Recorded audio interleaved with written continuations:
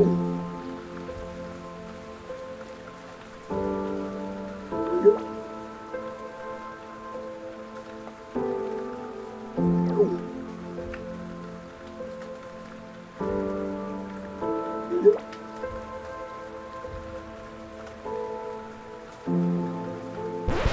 up, that was too dramatic. And while those texts are very real, this is about using my lived experience to help make sure you know what encephalitis is.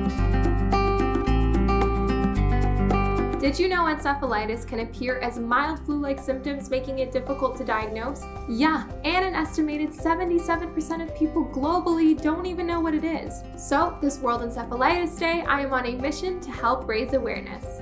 Here are the basics. Encephalitis is a life-altering illness where the brain is inflamed. It gets misdiagnosed a lot.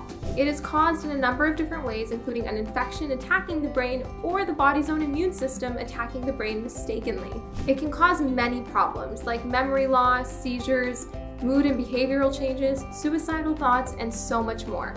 It can become life-threatening very quickly, and so getting treatment early is really important because it's difficult to predict how encephalitis will impact each person.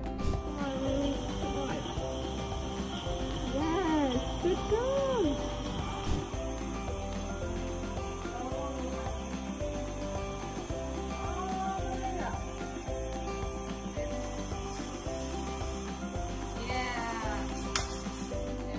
No case is ever the same. Guys, the brain, it's complicated. Now you, yes you, I am calling on you to do some research and learn more about encephalitis today and help me raise awareness by sharing this video. Thank you for watching.